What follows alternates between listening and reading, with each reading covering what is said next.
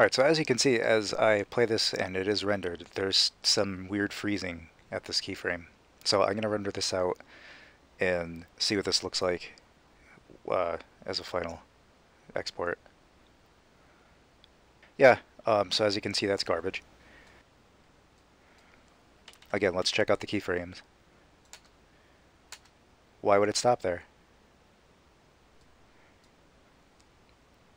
Does it have anything to do with the fact that this clip is actually speed reversed? Let's try it. Let's unreverse the speed. What is all this? Okay.